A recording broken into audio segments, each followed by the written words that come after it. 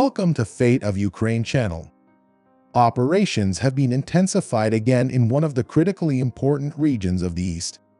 Ukrainian armed forces are getting stronger on this front with newly arrived military equipment and one of the best drones in the world. Although the Russian army attempted to attack at the front, it had to retreat, losing nearly 30 soldiers. President of Ukraine made critical statements about the region. Head of the European Commission announced the support for Ukraine and the new sanctions to be applied for Russia. War now takes shape in proportion to the relations between the countries. Russia's losses began to reach an irreparable level. War now proceeds depending on the developments taking place, especially on critical fronts. This makes the operations carried out on the fronts even more critical. As it is known, Russia has suffered heavy losses due to strategic mistakes since the beginning of the war, while Ukraine can gain serious advantages on many fronts thanks to its strategic moves. While this causes the Russian soldiers to face major defeats on the fronts, it ensures that the Ukrainian soldiers are getting stronger. This time, important developments took place in the Bakhmut region, which is located in Donetsk, the critical front of the East. According to the latest news, Ukraine-made high-end Raybird 3 drone has been sent for Ukrainian scouts and sailors in this area.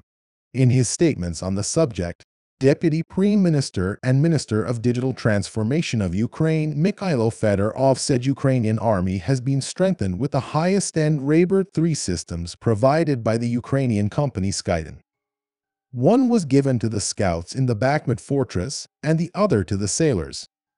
Fedorov also reported that these Raybird 3s are one of the best drones in the world in its class. According to the statements, the system consists of components such as 2 unmanned aerial vehicles, launcher, antenna system, portable ground control station, camera, and radar. In addition, this Raybird 3 can fly all day in all weather conditions. This will provide a great advantage for long-term reconnaissance flights. Moreover, it was stated that it is resistant to electronic warfare of the Russian forces.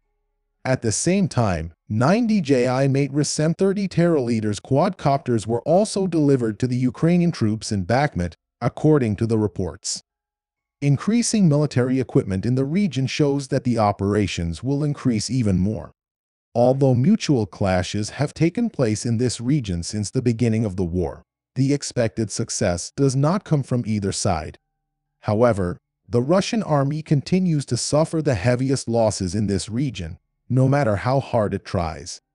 Despite this, Russian stormtroopers are reportedly trying to break through the defensive line of a Ukrainian border unit on the outskirts of this Bakhmut district. However, these troops also retreated with heavy losses.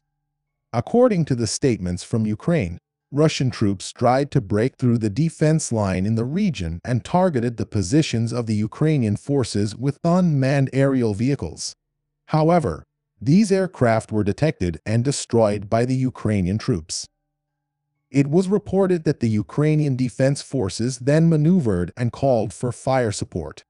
As a result of the mortar bombardment, the numerical superiority of the Russian troops was seriously reduced.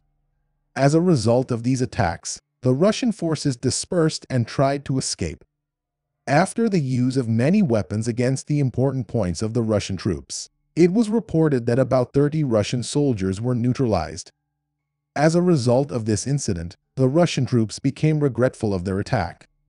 Since the beginning of the war, the biggest losses of the Russian army on the fronts are due to such unsuccessful moves and the military capabilities of the Ukrainian army. If this situation continues in this way, the Russian troops will not have much of a chance on this front. It is also known that this region is important for many reasons. One of these reasons is the proximity of the region to logistics and industrial centers due to its location. Side that dominates the region will have a serious advantage. Intense conflicts in the region are expected to increase in the future. At the same time, President of Ukraine Volodymyr Zelensky made remarkable statements about this region. Zelensky stated, "No one will hand over Bakhmut. We will fight as best we can, and stated that the Ukrainian troops will not withdraw from the Bakhmut region on the Donetsk front. In addition, the head of the intelligence center of the Estonian Defense Forces, Colonel Margo Grossberg, stated that by holding this Bakhmut region, the Ukrainian troops gain time to create new defense lines, and it is possible to withdraw from the region soon. As it is known, one of the most important situations in such operations is relations between countries. Because in this way, either the support increases or the sanctions are exposed.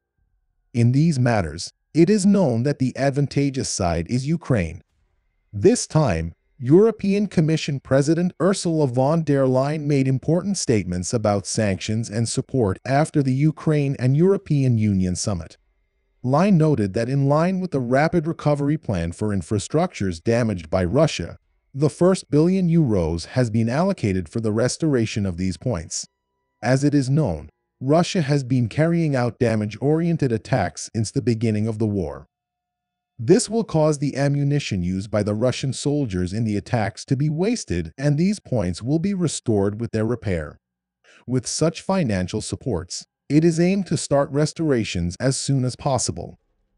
In the past days, the Prime Minister of Ukraine has stated that the losses caused by the war in Ukraine could reach €750 billion. With his comments on this issue, President of the European Council, Charles Michel, stated that the seizure and use of assets worth $300 billion from the Russian Central Bank for the restoration of Ukrainian territory should be discussed as soon as possible. This will cause Russia's attacks to harm itself the most.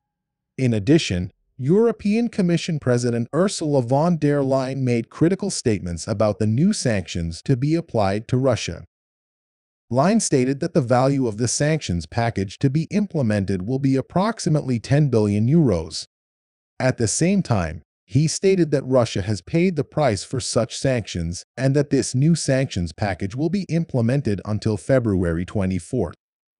Within the scope of this sanction package, Russian military machines will be prevented from reaching the necessary technologies, and for this, components in equipment such as unmanned aerial vehicles will be examined. It has also been announced that the Russian nuclear industry and rocket program will also cover this sanction package. All these sanctions against the war will largely determine the fate of the countries regarding the war. For these reasons, the relations between countries and the mistakes made in the war are now of much greater importance. In the long run, any steps to be taken regarding the war and all the decisions made by the leaders will start to become much more critical. In the following process, it will be of great importance to plan all kinds of moves in a strategic direction. Now each step has become even more important than the previous one. If the successes of the Ukrainian army on the fronts and the strategic mistakes of the Russian army continue, it will not be possible for Russia to compensate for its mistakes due to great losses. This may even cause them to withdraw completely from the war. If it is desired that the Ukrainian armed forces achieve greater success on the fronts and drive the Russian soldiers away from the regions in the future, the support provided must be increased more and more. In these days when the violence of the war has increased considerably, the decrease in the defense and attack power of the Russian army over time will make it almost impossible to achieve success against the Ukrainian army. Moreover, as it is known, many of these soldiers are soldiers who have been mobilized with insufficient training. This makes it much more difficult for them to achieve success on the fronts. In the coming days, it will be a matter of curiosity which side will move forward with more successful steps and what successes they can achieve. In this direction, it is imperative that both sides proceed with extreme caution. Now everything depends on the steps taken. This increases the tension between the countries day by day. We'll see what happens in the next few days. We have reached the end of another video. You can support us by liking the video.